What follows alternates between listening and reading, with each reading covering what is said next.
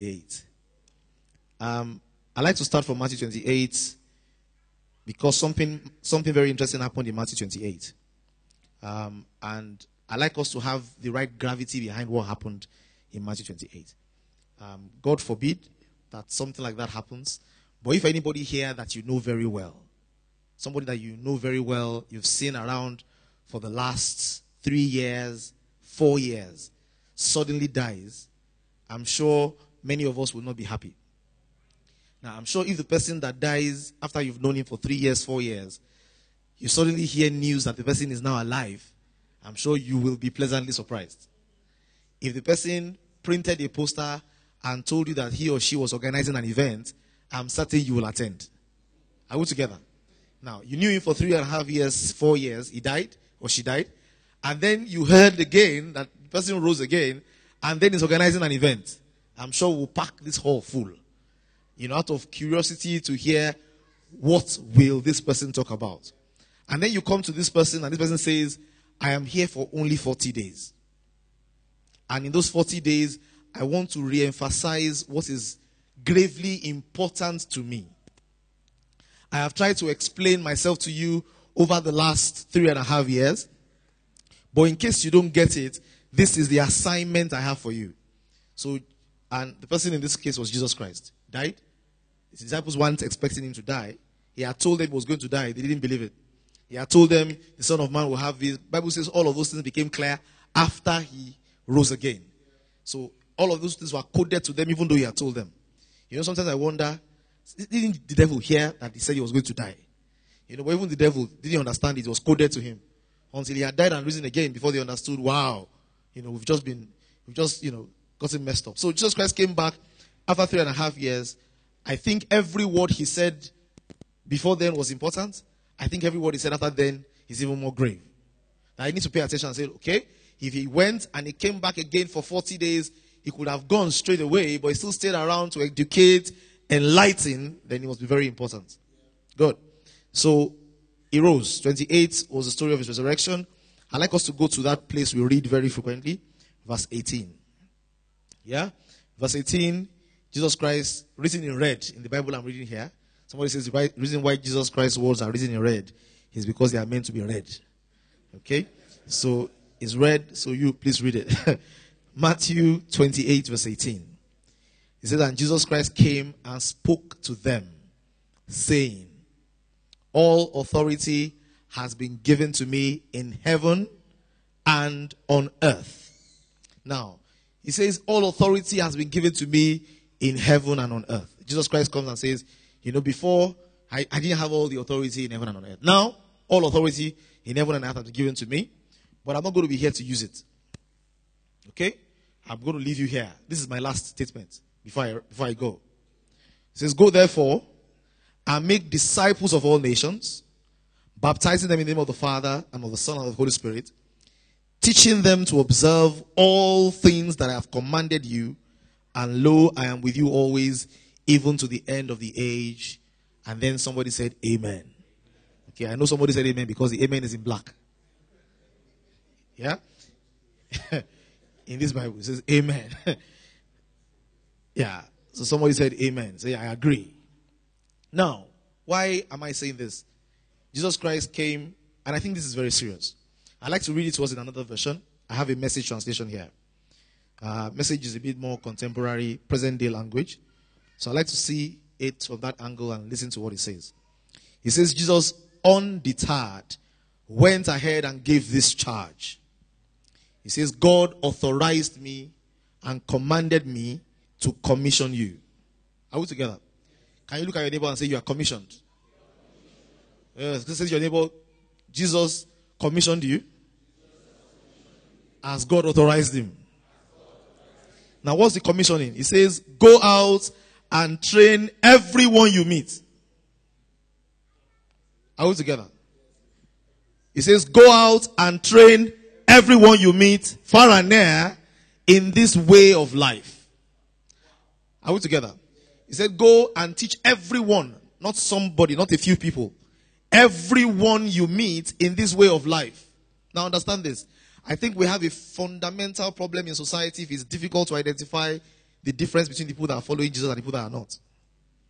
If you look at somebody, you look at the way he behaves, and you cannot decipher that this one is following Jesus Christ. And I'm saying following Jesus Christ because I don't want to use the word Christian because he gets me a bit scared. You look at the person and this person is following Jesus Christ, you must be able to tell by their way of life. That means there's a way of life that comes with following Jesus Christ. He says, train everyone that you meet in this way of life. Are we together? Now, it says, marking them by baptism in the threefold name, Father, Son, and Holy Spirit. Then instruct them in the practice of all I have commanded you. I will be with you as you do this day after day after day, right up to the end of the age. Now, you and I have a commissioning from God. I like the way Jesus Christ said it. He said, God authorized me to commission you. He says in KJV, all authority in heaven and on earth is now given to me. I am now about to bestow responsibility on you. And that responsibility is simple. Now, when you say disciple all the nations, in current day English, I need to understand what disciple means. I need to understand the root word behind that disciple word to understand what he asked me to do. In very simple terms, he's ensure that everybody you meet along the way, you train them in a particular way of life. There's a way of life that characterizes people that follow God. The first set of Christians were called Christians in Antioch. Acts 11:26. They looked at them and they saw their way of life and they said, look, we need to find a name for this. You don't understand? Now, Jesus Christ is not familiar with that word Christian. Yeah? He's familiar with the word disciple. He called them disciples. Now, the Bible says the disciples were called Christians for the first time. That means whenever you see the word disciple, if I want to understand what the people are saying, I should be able to say he's talking about Christians. And Jesus Christ said, except you are willing to hate your father, hate your mother, die to yourself, you can't even be a Christian. Are we together? Now, there's a standard that God expects from us. There's a way of life that the world must see us and be able to say, this person is behaving in a particular way. He must be a follower of Jesus Christ. He must be a Christian. Now, why did I lay that foundation to say? I laid that foundation to say, today, by God's grace, in the next few minutes, I want to teach us about a particular way of life. A way of life defined in God's word about how we're supposed to run a dimension of our lives. Jesus Christ says, everyone you meet, train them in this way of life. Everyone. You know, somebody sent me a mail this morning. I left Lagos this morning around 8 o'clock. I saw his mail around 6 a.m. Now, I met with him yesterday, and for the first time I realized he's not a Christian. He told me I'd never heard his religion before until yesterday. And I'm sure many people here might not know it. It's probably popular in the East. He believes to a religious persuasion that believes we all worship the same God and we all need to accept each other. Period. Are we together? And then he sends me a mail this morning and says, sir, I'd like to say to you that every time I think about the day I met you, I know that God did something in my life. Every morning I think about this, I see this, I see this, I see this. And I'm just sending this mail to you so that you can guide me. You are my mentor, you are my leader, guide me. And when he told me his persuasion yesterday, I told him, you know what, we need to see. Let's sit down together. Bring forth your strong reasons. Let's reason together. I don't think you can be doing this to yourself. You need to understand better because the reason why you're doing what you're doing is because you don't know. And then we talk and he sends me a mail and says, guide me. I have this decision in my life I want to take. I need your guidance. Now what's going on? What's going on is Jesus Christ says, everyone you meet, train them in this way of life. Now he's getting to see, okay, there's a way of life here that I want to learn. I have my beliefs before I met you, but I feel there's something superior here I want to learn. And gradually, we'll have the conversation. The end I see for him is that he'll follow Jesus. Are we together? Now, but understand this. We are expected by Jesus to ensure that there's power available in heaven and on earth to ensure that everyone we meet is trained in line with his way of life. Now, there are many things we need to learn about Jesus' way of life, the kingdom way of life. But I want to share one key element today in line with the thrust of what I do as an entry point into many places. Matthew 25. that as you listen to what I'm sharing with you, there are 3 responsibilities that I'm transferring to you. 1, the responsibility to understand and learn this way of life. 2, the responsibility to train everybody you meet along this way of life. 3, the responsibility to act in line with what the Bible says and to embrace this way of life. Are we together? Now, that the moment you realize that everything Jesus Christ said from Matthew 1 to Jude, to Luke, to Mark, to John, he wasn't saying it to them so that they would understand it. He was saying it to them with the benefit of hindsight to ensure that as soon as he was gone, they can go ahead and teach it. Are we together? Now, that the moment you realize that Jesus Christ didn't speak to them just for their own consumption, but he would tell them to instruct others, they couldn't afford to be learning like students. Are we together? So tonight, over the next few minutes, I would like you to take on the paradigm of a teacher. Are we together? One of the things I learned in my university days is that you will learn, I learned it practically. You learn a lot more when you are listening like you want to teach somebody else. Are we together? When you are listening like, okay, explain it to me so that I can explain to somebody else. You learn a lot more. I was trying to explain something to someone about 2 days ago, and the person said to me, wow, I never saw that before. And I said, I've explained it to you at least 4 times. The reason why you see it now is because there's somebody who has asked you a question that you want to go and answer. You want to teach somebody. That's why now you are seeing it for the first time. That there are things you will learn until you position yourself in the capacity to train others. You will never truly assimilate. I had courses I had no business understanding. But because when I listen to the classes I'm like, there are 200 people that depend on me to learn this. They want me to know this so that I can teach them. So I have to learn it. So listen with the perspective of being able to teach other people. Now, if you're here and you are doing business, you do any kind of business. I interacted with somebody a bit. I hear that people learn, to create multiple sources of income in this house. If you're here and you fall in that category, can I see your hand? You do any kind of business, you're earning income in multiple streams. Okay? You are here, you don't fall into that category, but you desire to. Can I see your hand? You don't fall in that category, you desire to. Okay? You are here, you don't fall into that category, and you don't desire to. Can I see your hand as well? Okay? You don't fall into the category, you don't desire to. Let me see your hand. It's fine. I had a training this morning where I asked people, if you are here and you are selling nothing, can I see your hand? And I saw about 50% of the class, the rest of their hand, they sell nothing. So I spent the first 5 minutes convincing them that they sell something. So that I can ask them again. And I said, okay, we all sell something. Matthew 25. Okay? Once I'm on halftime, I would like a signal.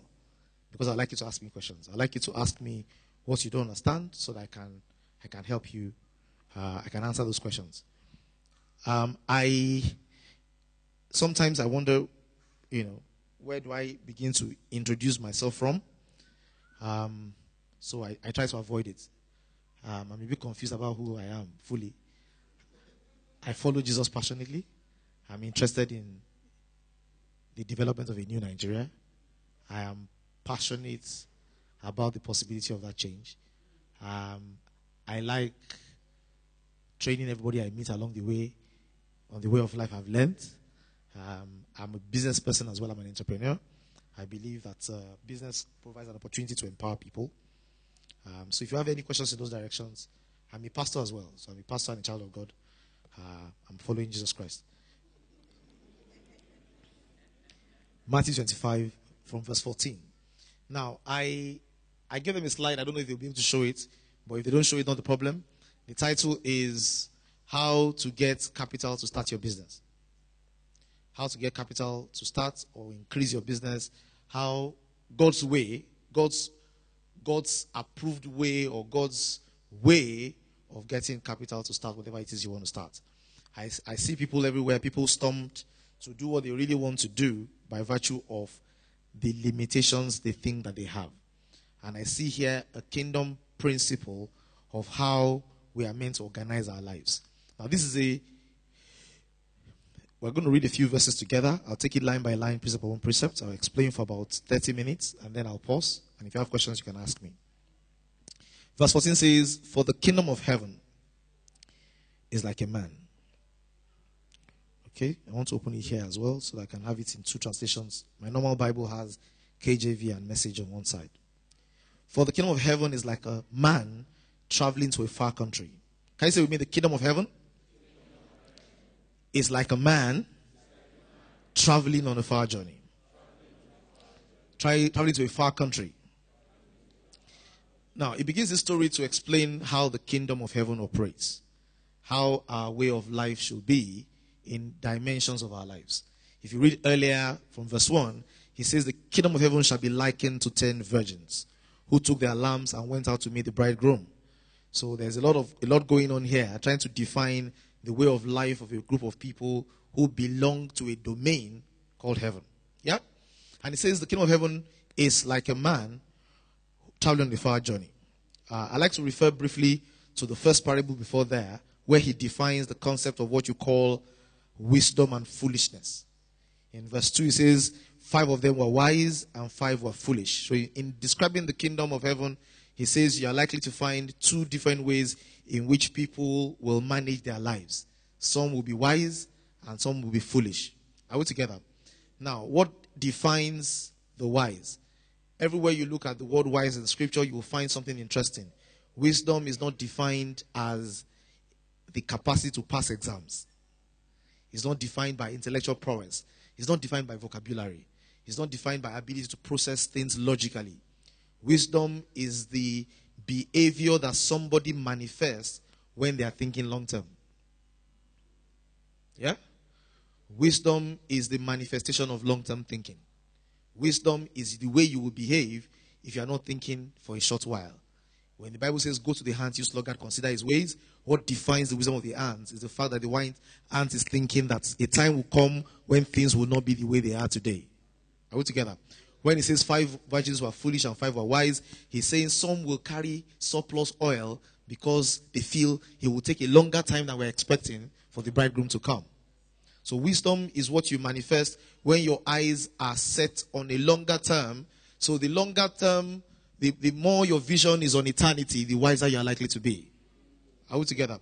That anybody who is not thinking about life after now is already classified as foolish. Are we together? And a fool says in his heart there's no God. Because a fool is not thinking there's a judgment day. A fool is not thinking, when I die, what next? A fool's life is bound by 90 years. It's like a football match. 45 years first half, 45 years second half. And then if he doesn't achieve anything, there's extra time. And if still nothing, there's penalty shootout. Are we together? Now, so wisdom here is being defined, and he explains how the kingdom of heaven operates and says, this is what will happen, these are the terminologies, or these are the things you need to understand for how people prepare themselves for the coming of the Son of Man. But let's go again to 25. He says, for the kingdom of heaven is like a man traveling in a far country, who called his own servants and delivered his goods to them. Okay, we're going to learn a few key principles here. I like to talk about the things that need to shift in our thinking. More often than not, the average person is looking for short-term solutions to their problems. So the leaf of the tree is green, and the average person says, how do I make these leaves continue to be green? After a while, the leaves become brown or yellow, and the person says, what do I do? He paints it. So let me paint it green. Something is wrong with these leaves. God, give me a miracle. Let my leaves be green. And we're focused on those leaves green. So he paints it green. And he gives a testimony. And then it stays green for about 2 weeks. And then the rain falls, washes away the green, and it's back to yellow. Now, the yellow is thicker than the previous yellow. Because while he was really doing nothing, the real leaf was getting yellow in color. And then he says, God, this is getting from bad to worse. So he looks for thicker paint. Paints all the leaves, and anybody passes by, sees the trees, and wow, something good is happening here. But the real leaf underneath is now becoming brown and hard, flaking away and dying. That more often than not, we attack the leaves, where what we need to do is cure the roots. Allow there to be water in the roots, allow the fundamental things to be done. Now, the first thing that is a root here that you and I need to identify is that in God's kingdom, every servant who got something was given. Are we together? Everything that you have, everything that you will use, everything that will help you to achieve God's purpose on the earth, that will allow you to do whatever business you want to do was given. The first thing we need to understand is that every resource we have is a stewardship. Are we together? I own nothing. You know, sometimes I listen to people talk about the topic of what should I give to God. God owns everything. God owns you. God owns everything you have. What you should ask from God is, what should I keep for myself? Are we together? That every resource they had, they were given. I'll explain it to you from two sides. I was having a conversation with somebody 4 days ago, and I have many conversations with different people because of the way my life is. I meet with people and I train everybody I meet along the way. So I was having a conversation with this person, all his hair white. And he's in his late years, and he was saying to me, Adeolu, I haven't achieved anything. I haven't achieved anything. And I have some resources. The resources I have, I estimated the value of the resources he has is over 500 million naira. But he despises them. You know why he despises them? Because it was an inheritance. He says, I want to do something for myself. How can I be living my life based on what my father gave me? And I said, sir, even if your father didn't give you, what do you have that you are not given? Are we together? Yeah. Now, so on one side, some people despise what they have because they feel I was given. And on the other side, some people love what they have because they think my own hand brought me this. Okay, I'm here to say to you, whatever side you fall on, whatever you have was given. Are we together? The resources that you operate with, if you understand the way the kingdom of heaven operates and the people that are there, our way of life is understanding that every resource we have was given. It may not be cash. I may think what I used to get the cash is my business acumen. Ladies and gentlemen, the business acumen was given. Are we together?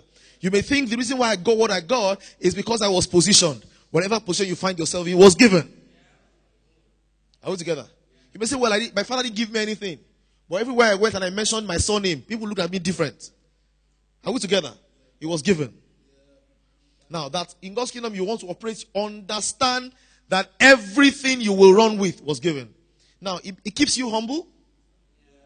And it keeps you in the right posture with God for God to be able to reach out to you and help you.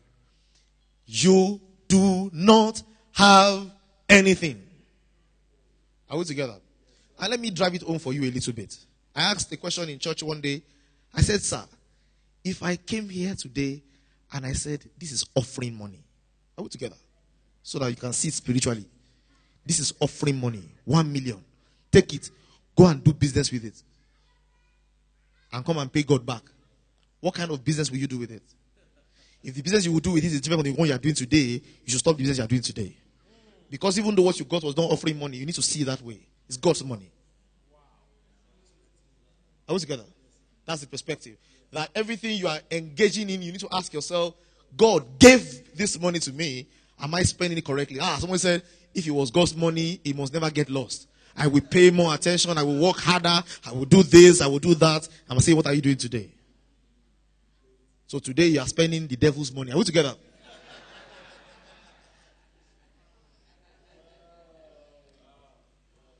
So, first key paradigm I'd like you to shift, and it's a major shift, is we are stewards.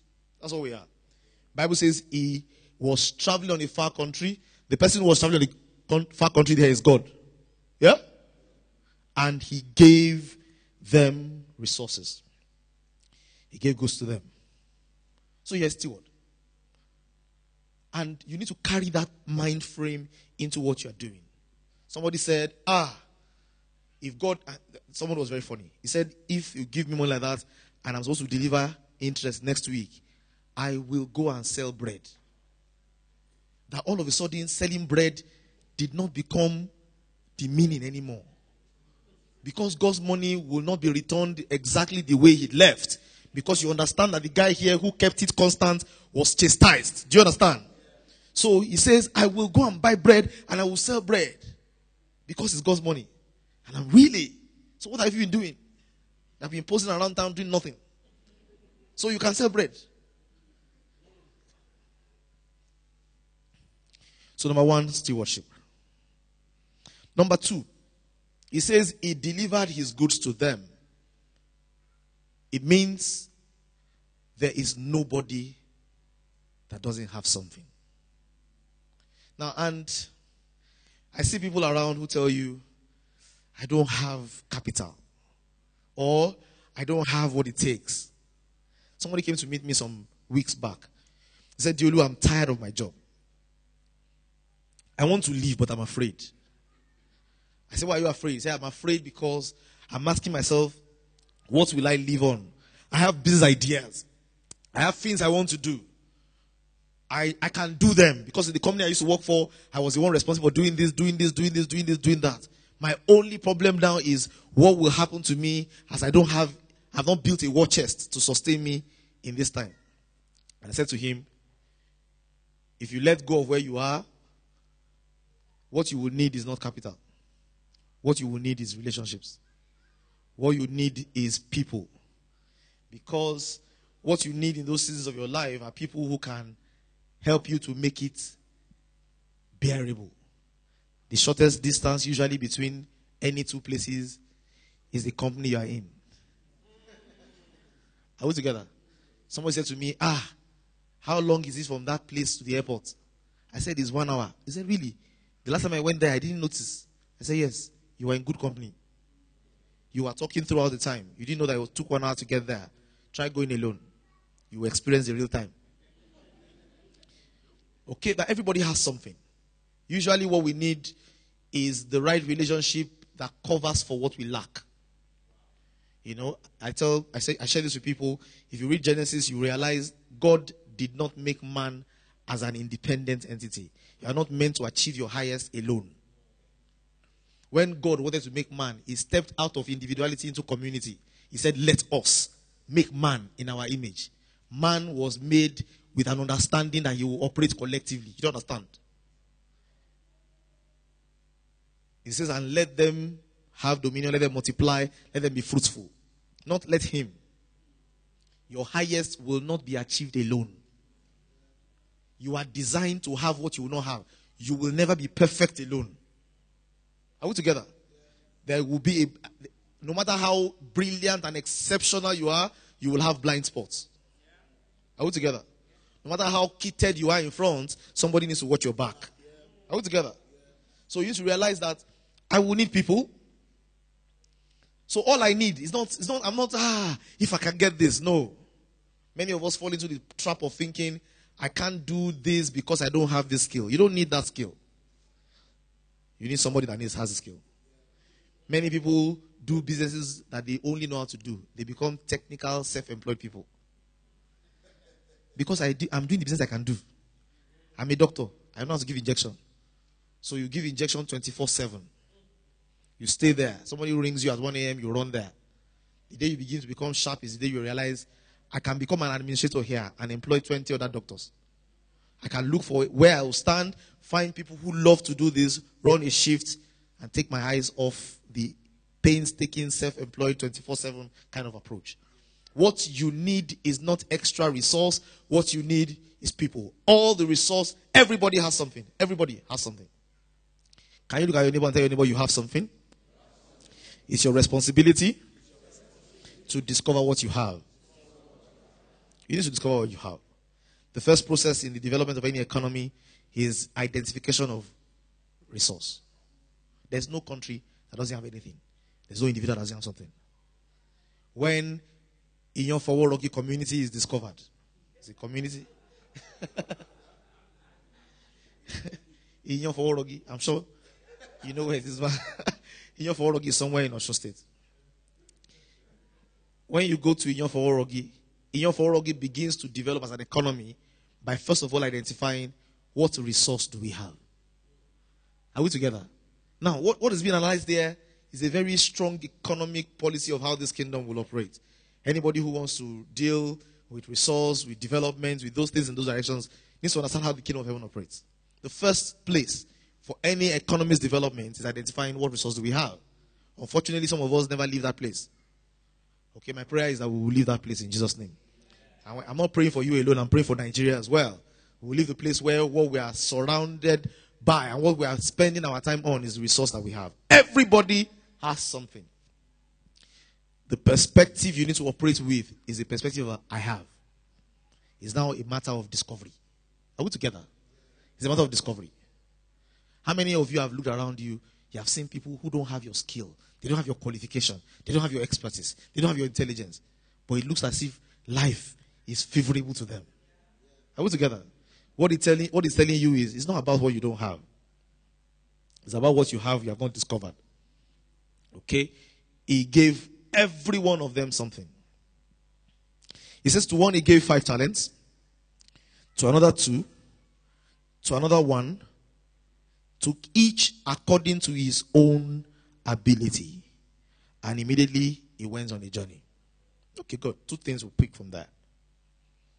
Everybody has something. Are we together? Nobody here is at the starting point.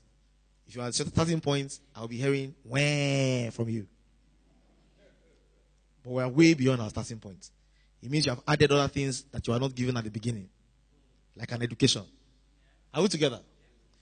Everybody was given something. Understand this. Everybody was given something according to their ability. Now, sounds interesting. Let's look at it. It means where you are today, what you have today, is a definition of heaven's understanding of your ability. I'll let you understand it. Where you are today, sir, is based on what you deserve to have, based on what God understands your ability to be. If you want more than what you have today, it's very simple. Increase your ability. Are we together? That, I wish I was like that. This person is just favored. Where you are is heaven's measure of your ability. Now, if where you are is heaven's measure of your ability, if you give them according to their ability, you ask yourself, how did he know their ability? What ability? Exactly. What ability? Because if I know that where I am is a function of how heaven rates my ability, then I need to increase my ability. And if I want to increase my ability, I need to know what ability is. Are we together? If I don't know what ability is, I will keep on performing at the same level of ability. I will keep on staying exactly where I am. You know, many of us, we don't pray it out loud. I hope you don't. Because it doesn't make sense to pray it. But somewhere in our hearts, in the dark recesses of our hearts, we wish for more. You know, there was a song we sang, Jesus, more of you. Yeah? We want more. And we don't realize that more requires more. Are we together? That if you want more, something needs to happen on your own inside that is more as well. Now, if I realize that, and listen, I tell people, in my seminars, I tell people, say this after me. Where I am today is my fault. Are we together? Can you tell your neighbor where you are today? Is your fault. And tell the person where you are going is your choice. Now, now listen. For as long as you can blame somebody else for your failure, you will not be successful. Because becoming successful requires taking responsibility for your failure. Then you can be responsible for your success. Whoever you are blaming for your failure will also take the glory for your success. Are we together? Because really it lies in their hand. They are the ones that did it to me. There's a poster I see in Port Harcourt everywhere I'm going. Every time I go to Port Harcourt, who did this to you? Poster has been there for a few years. And I'm wondering really, are they still doing it to you? Okay, whenever you see that poster, please say, I did it to me. You know, there's a company I like to talk about. It's a company that did something very interesting. He put a signboard outside and said, the person that has been limiting you in this company and dragging you back is now dead. Funeral service holds at Gold Hall. So everybody was wondering, is he the HR manager? Is he the head of finance? They were asking, is HR manager dead? He said, he's still alive. Say, so who is responsible? He says, he's in the conference room. So they go to the conference room, they saw a coffin in front, everybody dressed looking sad, MD there, HR director there, finance director there, everybody wondering who is missing.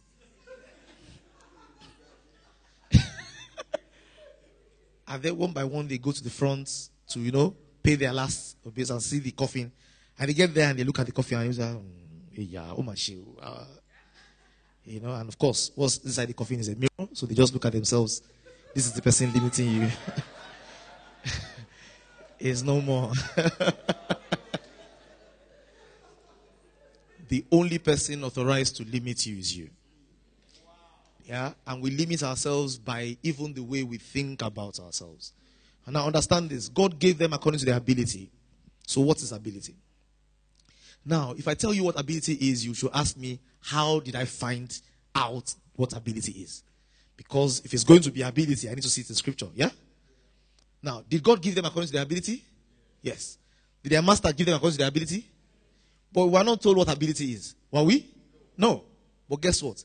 If you read to the end, you realize some people now got more. It meant at the time they were getting more, they had done something that had elevated their ability. So if you want to find ability, it's a mathematical equation. If you want to find ability, find what they did. Are we together? It's very simple.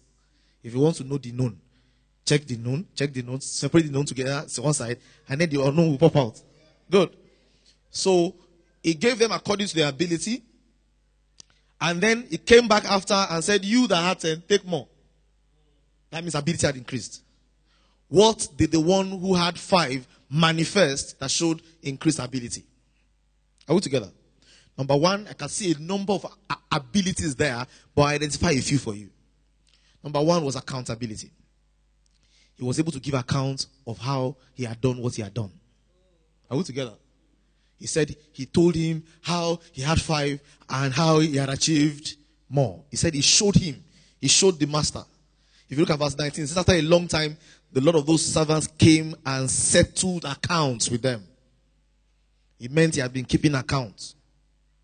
He says the one who had received 5 talents came, brought 5 talents, saying, Lord, you delivered to me 5 talents. I have gained 5 more. And it says, good and faithful servant. He gave account. So one of the abilities here is accountability. Now, many of us have, for the last 5 years of our lives, lived lives that we cannot account for. Resources have passed through our hands. We cannot tell where it went. Are we together? Listen, it's okay for you to be able to stay today and judge your past and ensure that your future doesn't look like it. Okay, so it's not a message of let's condemn our past. What do I do next? Accountability. He took account. Give account. Many of us don't even know. Somebody said to me, he said, I've been working now for 25 years. And I just looked at my life and realized I don't have anything. I hear that story frequently.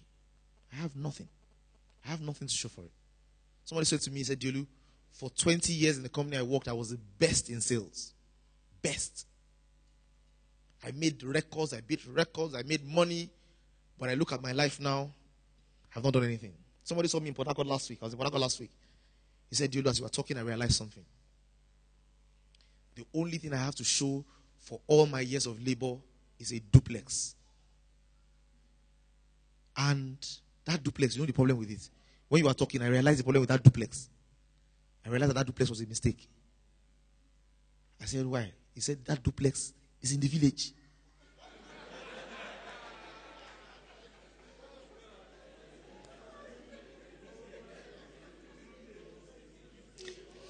Because when he was talking to me, I was already advising him. He said, I have a duplex. I said, guys, never late. Partition the duplex into 4. Stay in one corner. Rent out the rest. He said, my brother, it's in the village.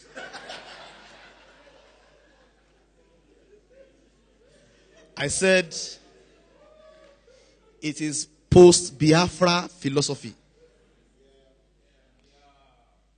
It is not this way of life. So he said to me, Adeolu, I'll keep in touch. I need to reorganize my life. Many people need to reorganize their life, and they're already 55. But there's still hope. There's still life. Okay? They can still live up to 120. As we progress in time, until Jesus comes, people will live longer. Yeah, we're getting there. So one of the abilities is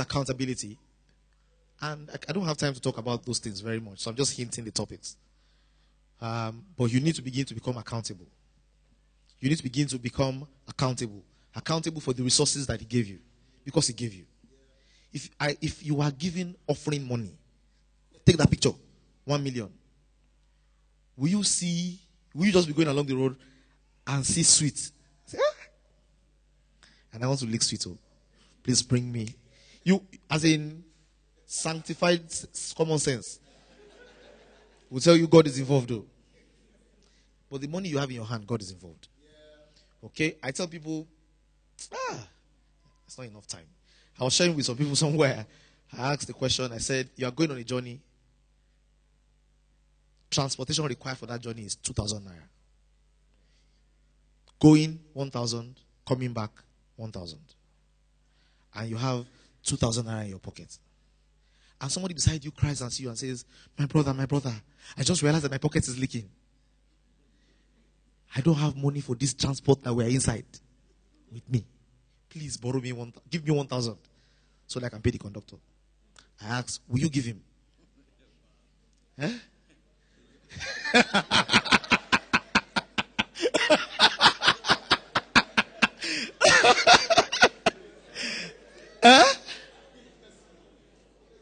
Will you give him? Where you are going, there's nobody that's going to give you money there. You have 2,000 naira. You are just going and to come back. Will you give him? Are you wicked? Why did you give him?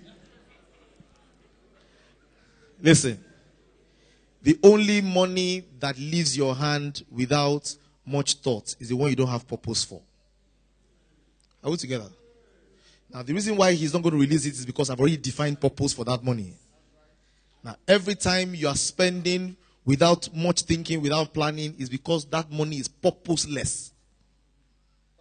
You didn't sit down to say, God has given me this resource.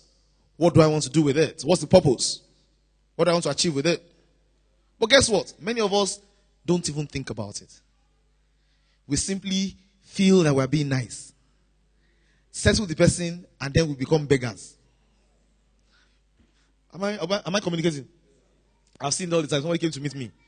He said, you know, when you taught me not to do this, but somebody came and they had a problem. And I have to be a good person. So I helped him out. I said, congratulations, well done. He said, but now me, I have a problem. Come and help me. Aha. I've told him, said, look, one rich man in the company of 4 poor men is a 5th poor man in disguise. Very soon, he will join them to go and beg to help them out, for him to help them out. If you can't educate your friends, you soon join your friends. So the first ability there you see, accountability. All of us need to learn to account for what comes into our hands. Are we together? The other ability I can see there is multiply-ability. Are we together? You can see that. He multiplied it. And then he got more. Multiply-ability.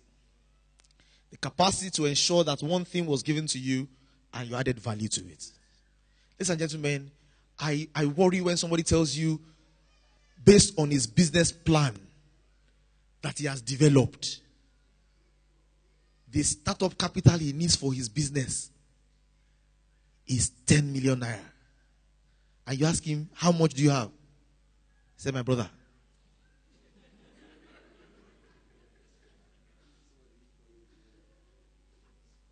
I have idea. I have the idea. And the idea is all I have. But where I want to start from in life is from the top of the skyscraper. And from there on, I'll begin to dig down. And that's a grave. Because you need to learn how to multiply 1 before you can get 10.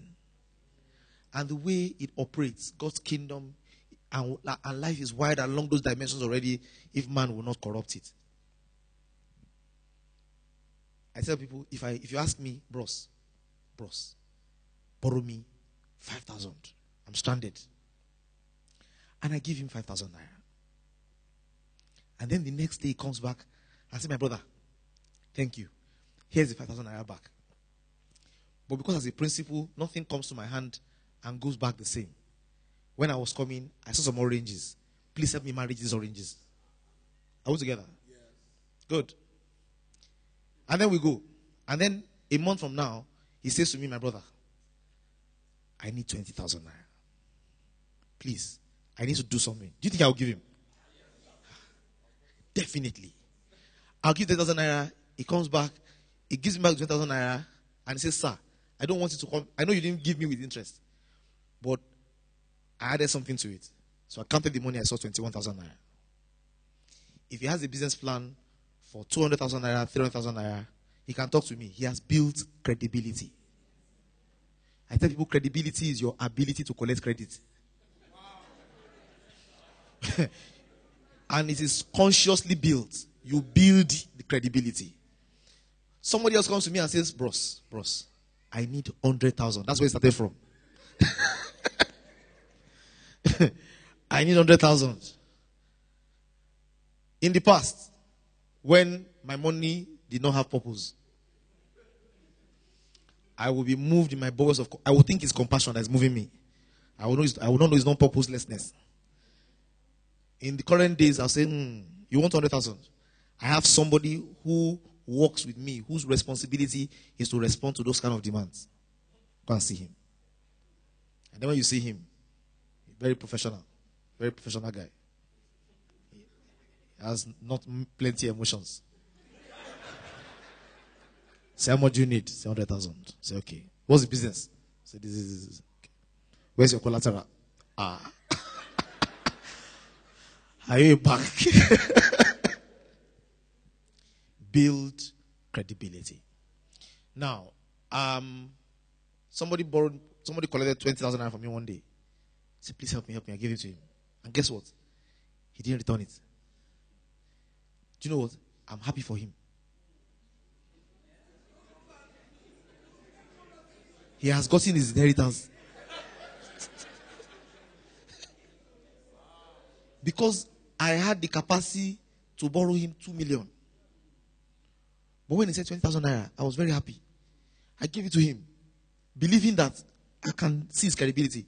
I went to a particular country. I'd opened an account in the country for a few years. And then I was there at the bank and I wanted to get a loan. And they said to me, Adeolu, because you had not been borrowing and returning, you have no credibility with us. You don't understand? I have money in the account. It's a well-funded account. But my credibility is not a function of that I have money there. I need to show that I can collect, return. That's how credibility is grown. So he said, look, Adeolu, if you want to get money, we can give you 100%. But begin to use it. It's there. Start small. Continue. After you use it for a while, then we realize, this person is a sure banker. He has a good name. He doesn't want to spoil it. I was talking to one of my mentors recently and he said to me, I have borrowed 2 billion from the bank before. I have never used any collateral. All I've ever used to collect money from the bank, Nigerian bank, is my name. They call it personal guarantee. Personal guarantee. Now this person can't run anywhere. He has built a good name. It will be your turn. So, accountability, multipliability. Add value to whatever they give you. Add value to it. Don't expect and wait for it to be big. Start small. Start small. Add value. Everything that becomes big, start small. Are we together? So start small and multiply. Number 3, ability. I've said credibility, yeah? Can I put that as number 3? Number 4, ability is risk. Call it risk ability. Or risk-taking ability. How do I know that counts? Because the last person who didn't do anything decided to play it safe. Are we together? Let me read it to you here. Verse 24.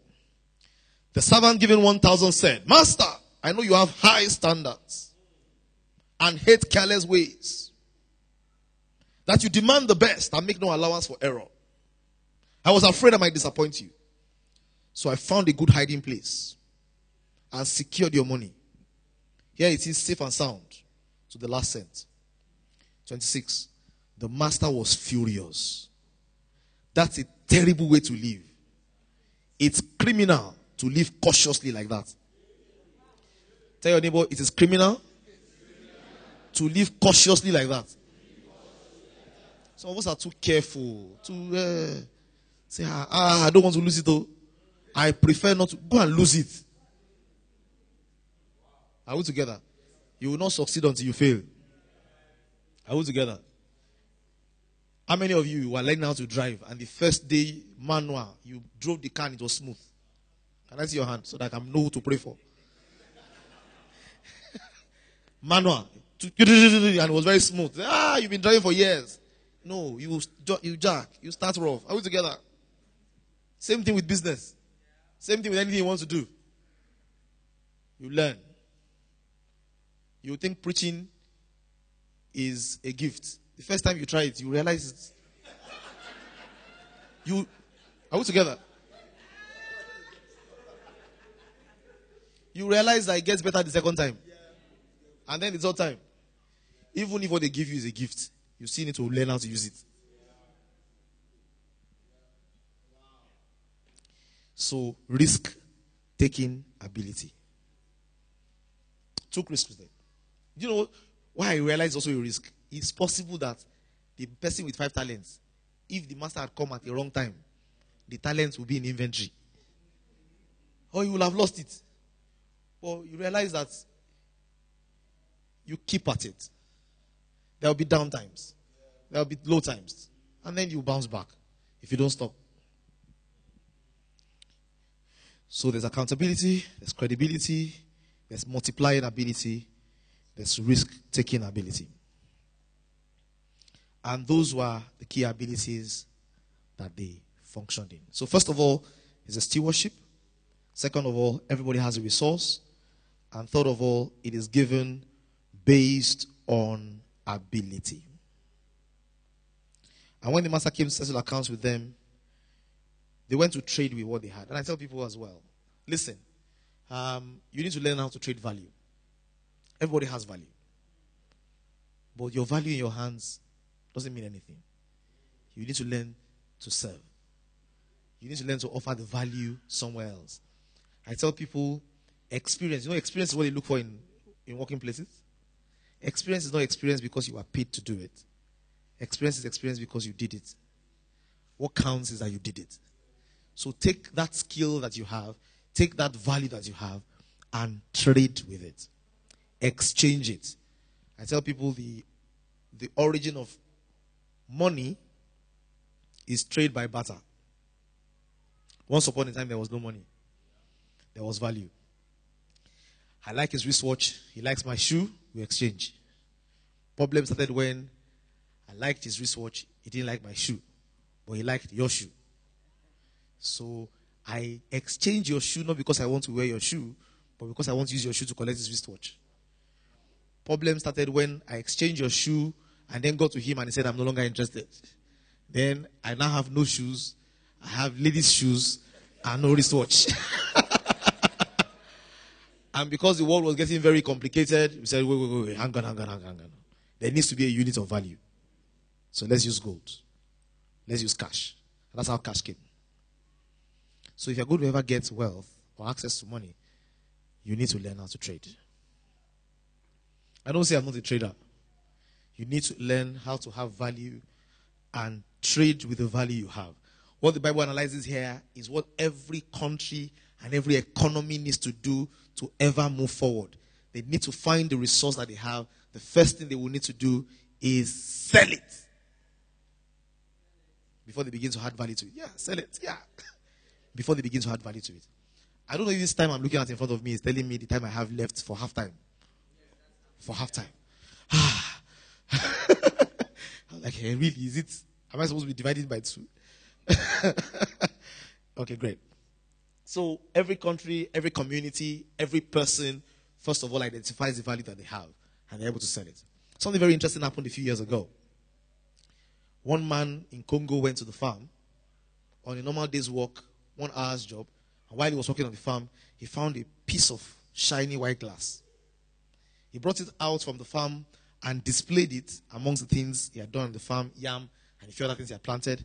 And one white man walked across, saw this shiny piece of white glass, and said to the African Congolese farmer, "How much is that? I like that. How much is it?" And the guy said, "Well, it took me 1 hour of hard work in the bushes to find it. My hourly rate is this amount, but because I think this is precious, give me a good amount." And the guy says, "I'm willing to pay $300. And the guy was beside himself. And then this man took the same shiny piece of white glass to London, took it to a laboratory for them to check it up, cleaned it up, polished it up, put it on display, and sold it for $11 million. Are we together? They both had the resource. Are we together? One did not know what he was selling. The other understood what he had. Same piece of glass. The Congolese farmer is back to the farm, looking to find other things. The guy who got the white piece of diamond is free from work. Are we together? Yeah, he's free from work. If you have $11 million and you're not free from work, something is wrong with you. Because it's very simple. You can just come to Abuja, build 12 houses, name one of them, name the first one January, name the second one February, name the third one March, and put tenant there and tell them this is when you pay me. January.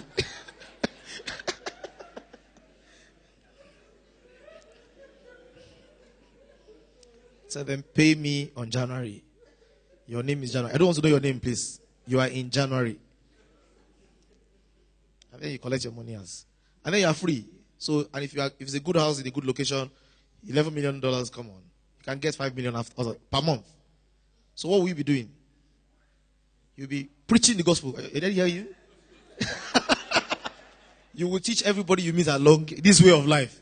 Say, no, I want to show you a way of life. You don't do things like this. Yeah. So you need to learn how to trade the value. You need to like to discover, understand the value you have, and then polish the value you have. You understand? So my friends tell me I talk a lot.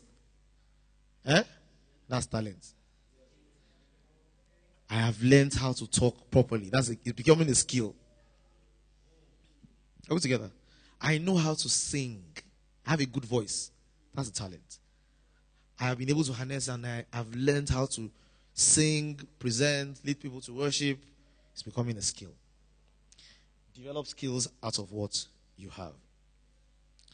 And then once you understand this, once your angles or your paradigm changes, to realize, 1, I'm a steward. 2, I have resource.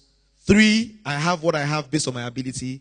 Then the attitude you need to operate with in life is ask yourself, how do I increase my ability and how do I demonstrate faithfulness with what I've already been given?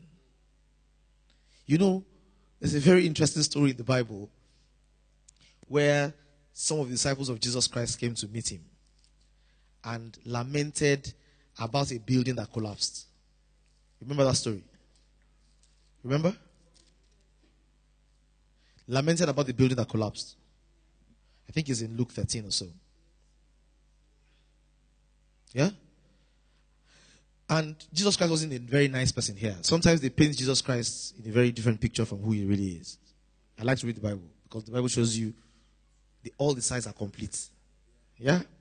So they came to Jesus Christ and said, Luke 13. It says, there were present at the season some who told him about the Galileans whose blood Pilate had mingled with their sacrifices. So there were some Galileans who Pilate mingled their blood with sacrifices. And Jesus said to them, do you suppose that these Galileans were worse sinners than other Galileans because they suffer such things? I tell you, no. But unless you repent, you will likewise perish. Does that sound like Jesus Christ that they came to tell him as some people died? Say, you will die. Don't go and change your ways. So they mingle their blood with sacrifice. Okay, continue. It says you will likewise perish.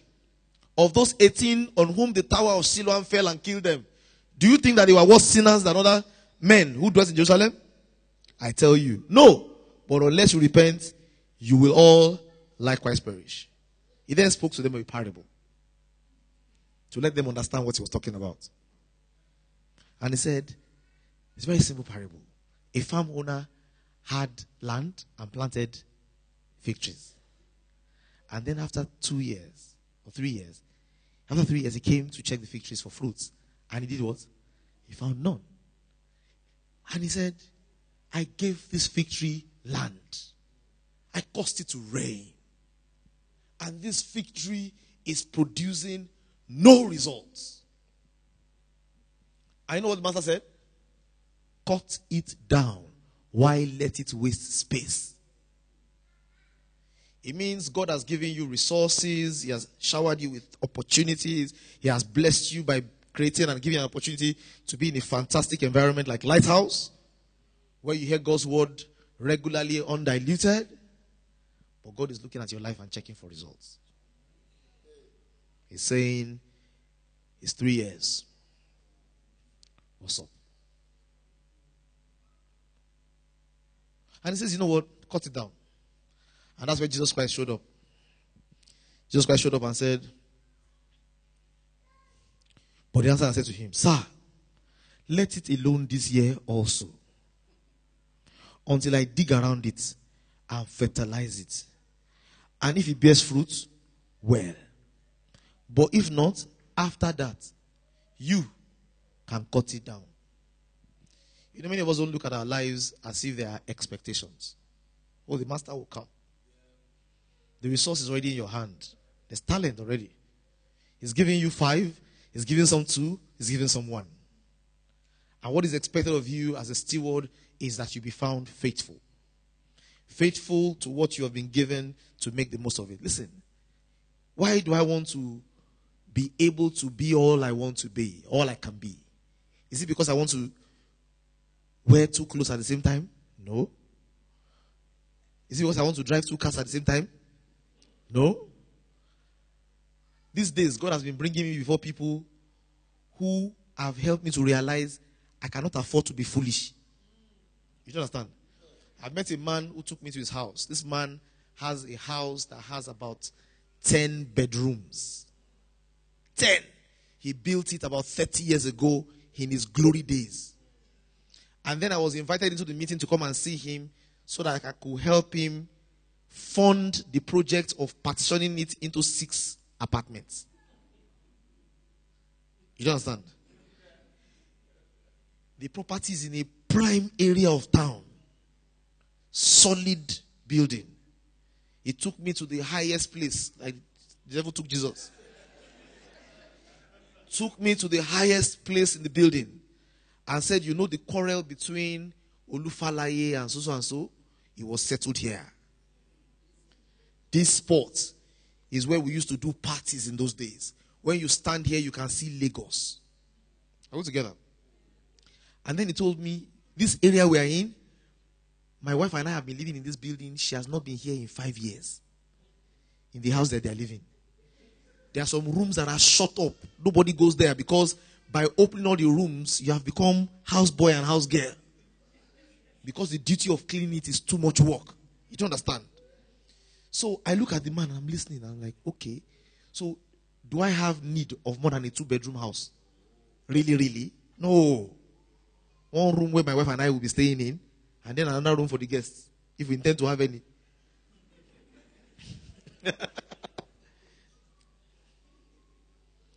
So I realized, waste. Now he wants to cut it to 6, live inside 1, and the rent he can collect from the rest, minimum rent he can get from the remaining 5 houses, 25 million per year. Minimum.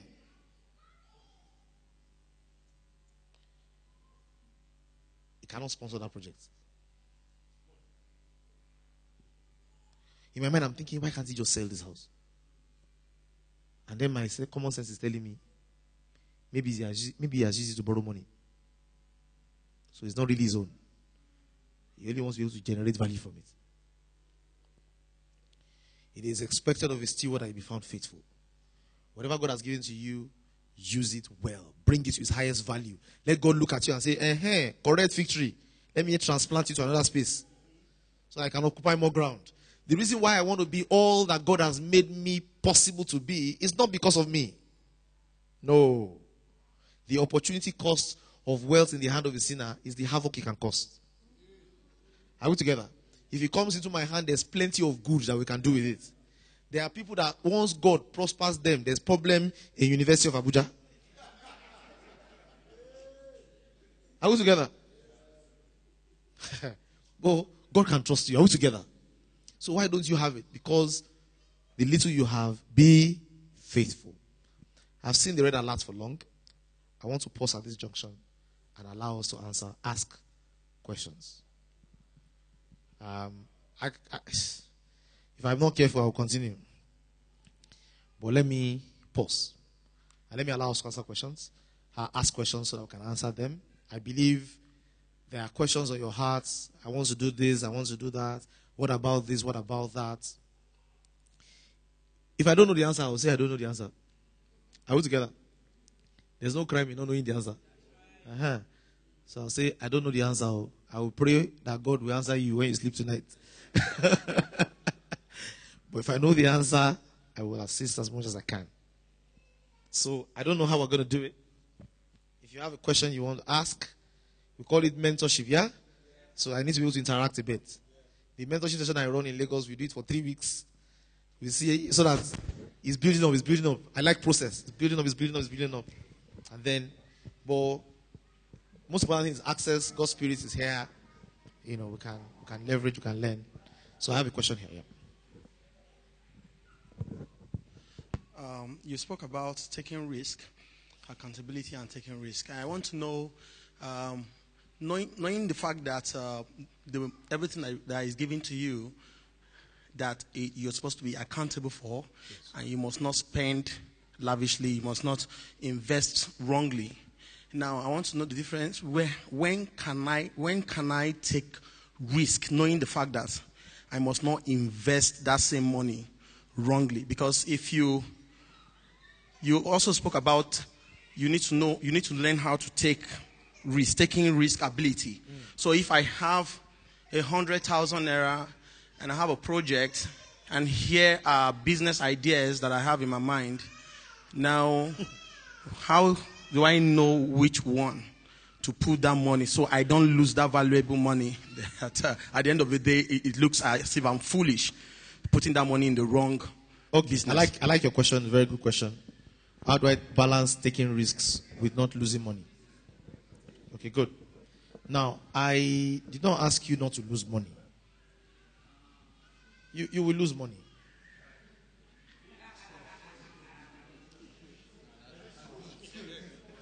Let's be practical. If I share the testimony of my loss with you,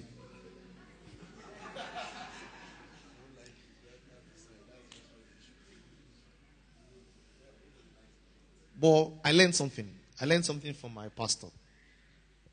He always makes fun of me. He said, Adeolu, I don't have money like you. Because it takes someone that has money to lose this amount of money. He says, I have learned to ensure that if interest does not come, capital must return. And he understands the principle by which he wires his transactions to ensure that that is done. Okay? But before you fully understand how that operates, you will lose some money. Remember what I read to you. It says it's criminal to live cautiously like that. There are people who never do anything, that the only thing holding them back in life is this fear of failure. Are we together? The fear of failure is stronger than failure itself. Stronger. I tell you a story. There's this very interesting story of a man, a king, who was approached by death. And death told him, I just said I should come and tell you, I'm coming to your village. I will kill 25. You must promise not to tell anybody. Say, I promise. Keep it to yourself. Say, yes. When he got home, he was looking sad. His wife approached him. King, why are you looking sad? He said, I'm keeping a secret. I cannot tell anybody. He said, even your wife? 2 of us have become one. Share the secret with me. I promise not to tell anybody. He said, it's the spirit of death. I saw him yesterday. He said he will kill 25. He said, hey! He said, shh, it's a secret. I said, okay. She got to work the next day, her best friend said, why are you looking sad? Say, I'm keeping a secret.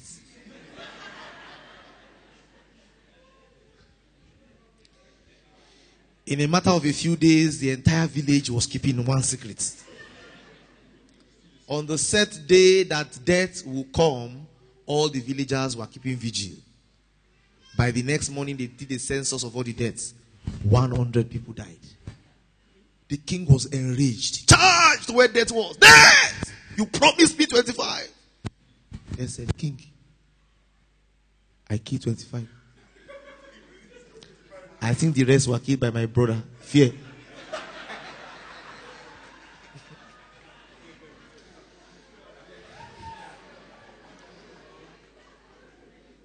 Fear of death is more dangerous than death.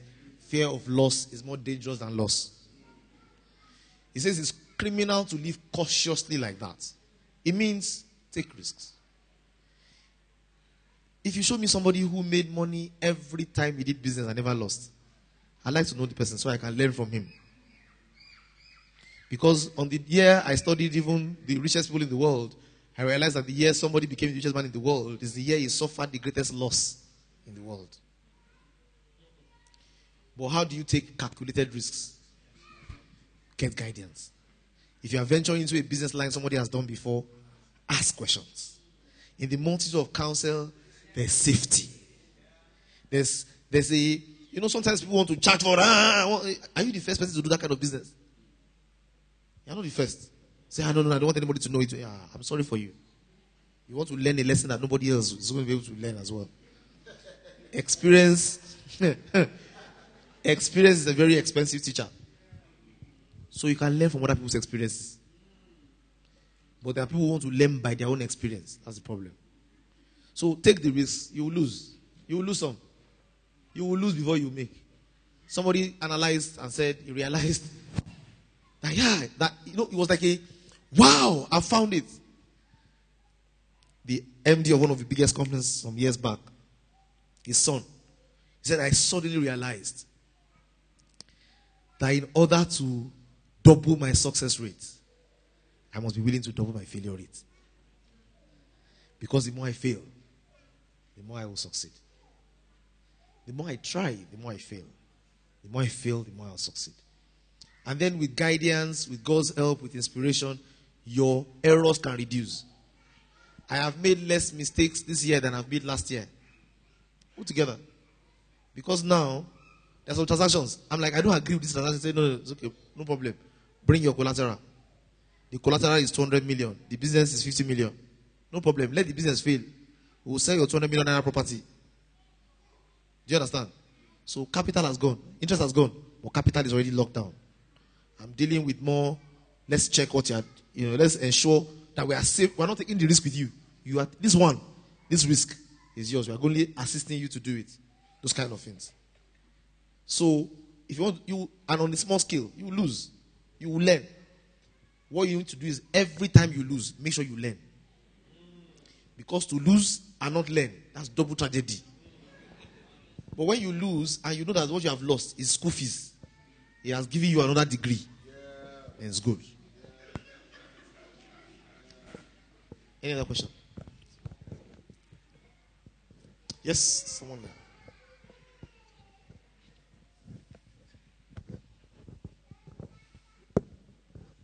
Good evening. Good evening. My question is, what do you do when you can do so many things and you find it difficult to just focus on one and see it through to the end? So you just find yourself turning in different directions and so many projects, 50, 40, 60%, not 100%. Welcome. Welcome to our challenge. The challenge of the multi-talented. So God gave you 5 talents now. It's a problem. The one he gave 1 talent. Problem. Now, what you do is this. What you do is start with 1. Now, I have that challenge. I had that challenge as well. Until I realized I'm just dissipating energy. I'm doing this one, I'm doing this one, I'm doing this one, I'm doing this one. Today, I can show you a straight line behind everything else I'm doing. I'm pushing only one truck. That truck is pushing the other trucks. Are we together? Because ordinarily, otherwise you would dissipate your energy.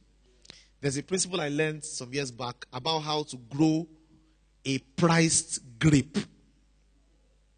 If you want to grow a grape that can compete in the marketplace, that you can put side by side and say, I want to win a competition of the juiciest grape. What you do is, when you plant the grape and it begins to fruit, it comes out with about 32 branches of grapes. Allow them to grow for a while. Then divide it to 16, destroy the rest. Allow the 16 to grow for a while, divide it into 8, destroy the rest. All the juices that should have gone into the 8 will channel into this new 8. When it grows and it's looking beautiful, take away 4. Are we together? When it's growing further and it's now 4, take away 2. The last 2 will tempt you to keep to the end. I have finally found the 2 key strengths. Cut it to 1. All the juice that will have flown in the different directions will flow into that one. So you need to first of all identify one. Essentially, pour your energies into it. As in today, for a long time, I asked myself, nothing God gave me is going to waste. Everything is useful. So I asked myself, okay, I know how to draw. Why do I know how to draw? Where does drawing come into the equation of my life at this time? But the more I pour my energy into what I'm doing, the more I realize why. Because if I want to explain something to you, every time I take my pencil to explain something to you, I must draw something. And because I'm drawing something, you're like, okay. So, and those drawings, you'll be thinking, maybe I've been thinking like it before. I'll draw, okay, this enters into this, enters into this. When I was doing technical drawing, I will get A's in technical drawing with ease. How come you can see the third dimension? Which third dimension? What are you talking about? I can't see how can you draw something like this and you have 3 sides and it's be on one sheet of paper? Do you understand? That everything 3D, everything becomes useful once you find a place. Everything has its use. Everything will find its use. Now, you see people who you may think, okay, I can draw, I can paint, I love fashion, I love this, I love that. And then you start with one. And I'll give you an example. If you have an iPhone here, iPhone, iPod, iThings is an expression of an artist who went into technology. You understand? Probably will have done very well with fashion. Probably will have done very well in let it look nice. Let it be sharp. And then he takes that energy into technology and he must still look nice.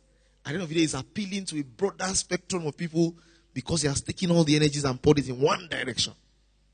Do you understand? So, the same thing you want to do. You want to say, what can I do? How can I bring it to bear in what I'm doing? And once that grows, it can now begin to branch off. But when you want to begin to branch off before you even have a vine, you have a problem. Is it clear? What do I do? Is it, as in my love for mathematics will make me wonder, why will I end up with somebody who has nothing to do with engineering? But everything makes sense. I can add naira and kobo very well. Okay. Final question, and then I stop. Yes, ma'am. Finally, my brethren. And the power of his might. Good evening, sir. Good evening. Thank you for all the points you've been sharing since. Please, my question is still on the risk assessment. Is there like a standard checklist for someone that wants to leave a job? You know, you are not getting all you want from your job. You know, you have more potential, but you want to leave and you still want to be okay after you've left the job. You know? So is there like a standard checklist then? Like a particular period of time you could give yourself before you leave the job finally. Okay. Thank you. Thank you. The question is before you leave your job. Now, I will attempt to answer it. But when you leave here, just go online to Google and type Adeolu Akinyemi plus before you leave your job. Because I think I wrote about that like 5 years ago. Before you leave your job. And some of the times when I was writing those things, I was encouraging myself. So it was deep revelation in the height of when you need it. Do you know that in the last 1 week, I've had that question in different forms from the other side of where you're talking from? From people who left their jobs, who came back to ask me, Adeolu, I've left my job for a while now. It's not working. And I have another job offer now. Should I take it?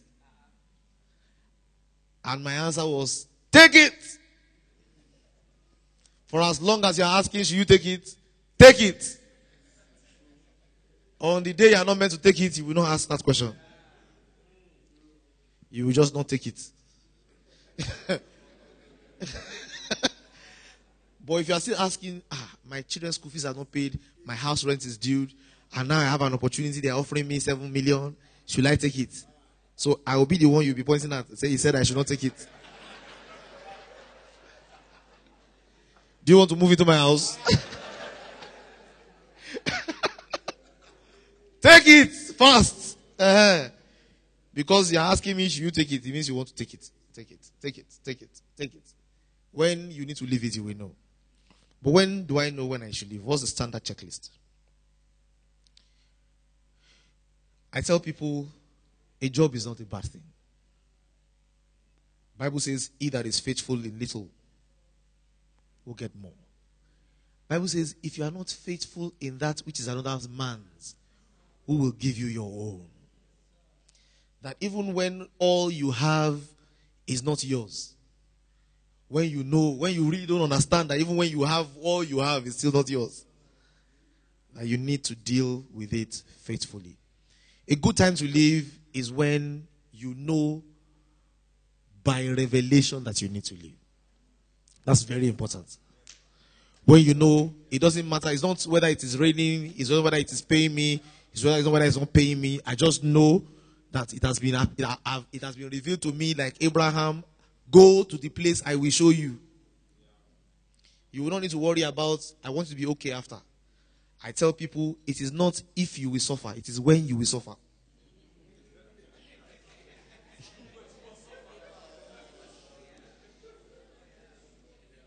It will not be, there will be storms. It's not, there will be times when you will be shaking. One man told me, he said, Adeolu, I worked for 20 years, I became head of my career, HR, this. And I unplugged to do entrepreneurship. And because what I'm selling is water, I get to drive a bus. And then I was driving my bus one day, and one of my former colleagues saw me. And I felt embarrassed. And he says to me, so how do I transit into this business without experiencing this suffering?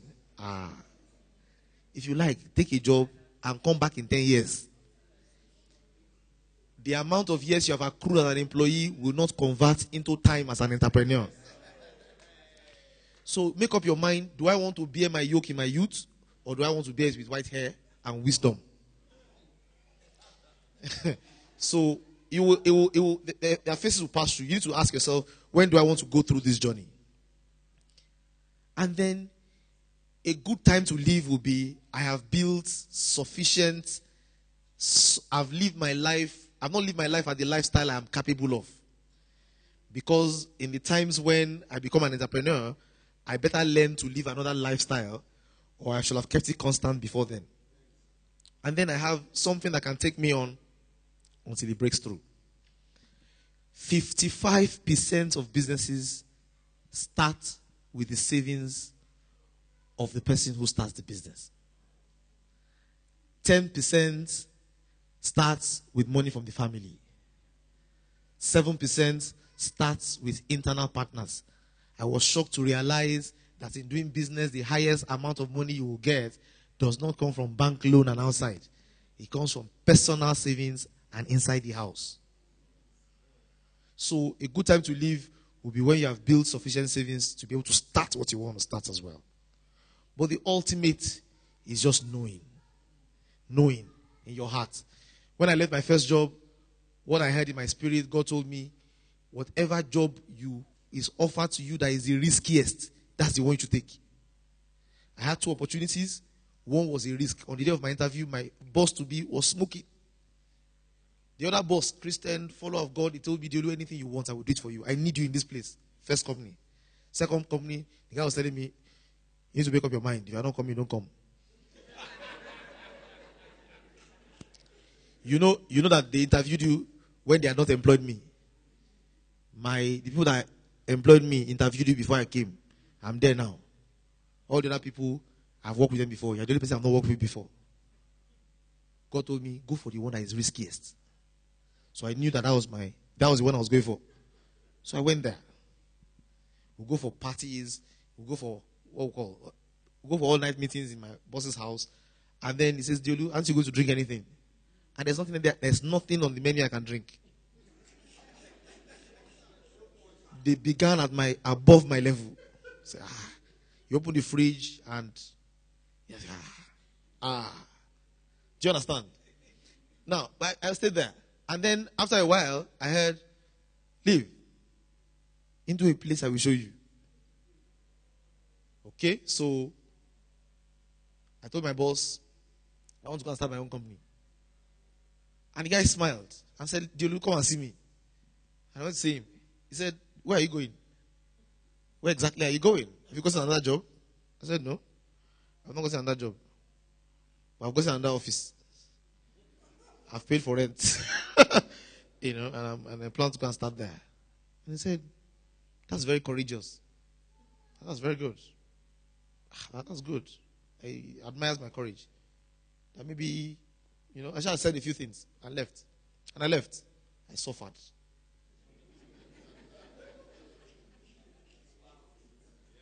Are we together?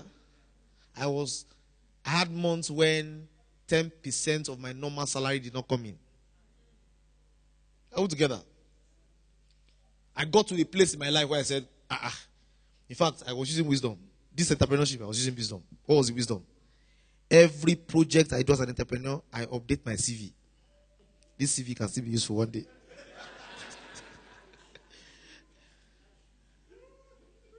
After a while, I decided to apply for a job. Are we together? I was called for interview.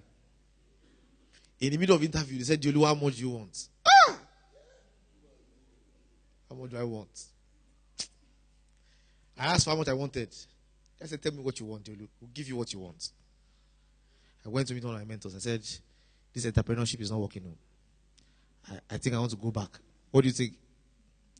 He said, did you take anybody's permission before you left?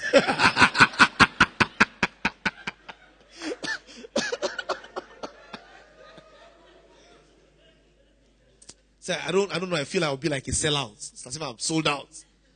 I'm sorry for you. You cannot eat. You're thinking of selling out. Better go and take the job. He said, don't you know my own story? I left. And after a while, I came back to the same company.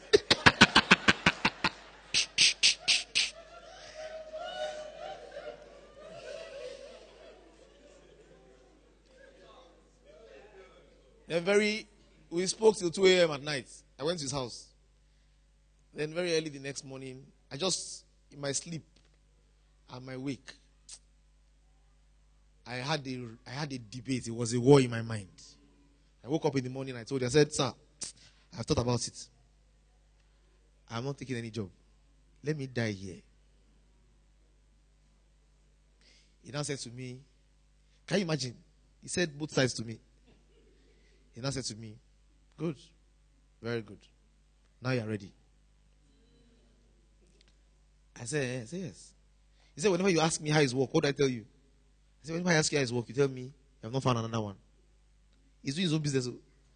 He will tell me, he has not found another one. He said, why do you think I've not found another one? Do you think I'm looking?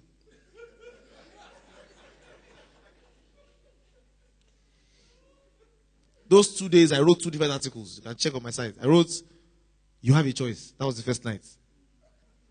Second night, I wrote another one. Give yourself no other choice. That even though you have a choice, give yourself no other choice. So it's when you are ready to do that, that you are ready to go. And then eventually, things picked up, things happened. And, things continue to happen. So the checklist is, there are a few things you can look at, have your savings, have your that, but no, that is time. And it's better to rough it out earlier than later. Because later, it's difficult to rough it out. It's better, it doesn't, as in, they look at you, they don't expect much. There are many places you can go to and they will still look at you as if, okay, you're a student. But once you begin to have pot belly, they will not look at you like a student anymore. They say, yeah. Amen. Let us pray. Talk to God and lift your hands up to Him. Tell Him that you are a steward of His resources. Thank Him for all that He has given to you. Thank Him for all He has made available to you. Thank Him for everything He has done for you. Bless His name. And receive grace. Receive grace to identify the abilities He has deposited in you. Receive grace to recognize the resources you have available to you and to grow those abilities. Bible says He's able to make all grace abound towards us, that we, after having sufficiency in all things, shall abound in every good work. Ask Him to help you to identify what you have, to give you the grace to labor, to develop the abilities that are already available within you to develop. And pray that it won't be about you. It will be about the world around you that God wants to touch. It will be about the world around you that God wants to train. It will be about the people you are meant to disciple. It will be about the world you are meant to reach. That God will lift you up and elevate you and use you as a connecting point to connect man back to God through Christ Jesus. In the name of Jesus. In Jesus' name. Father Lord, we thank you for tonight. We thank you because the reason why you brought your word into our lives is because you want to transform us. Father Lord, we open ourselves up to you tonight. We ask that these words will not leave us the same in Jesus' name. Father Lord, the grace to understand that there's nothing that we have that we have not received. We receive of you in Jesus' name. Father Lord, the insight to realize that there's nobody left without a resource. That there's something you have given each and every one of us. The grace to be able to locate it and to polish it, we receive of you in Jesus' name. Paul declared, by God's grace I labored more than they all. Let your grace that allows us to be able to labor fervently, to build value out of the things you have placed in our lives, be available to us tonight in the name of Jesus. However, Lord, we receive the grace to grow in ability. We receive the grace to grow in grace in the name of Jesus. Thank you because in the days to come and the weeks to come, you will demonstrate with our lives the good things that are declared in your word in Jesus' name. Our world will not remain the same. The people we will come into contact with, we will train, we will help to disciple, we will bring them to your kingdom in the name of Jesus. However, Lord, you not just bless us as people that are blessed and are by themselves. You will continue your work of reconciliation, the ministry of reconciliation through each and every one of us. Our words will bear you witness. Our lives will bear you witness in the name of Jesus. Thank you, living Father. In Jesus' name we pray. Amen. Thank you very much.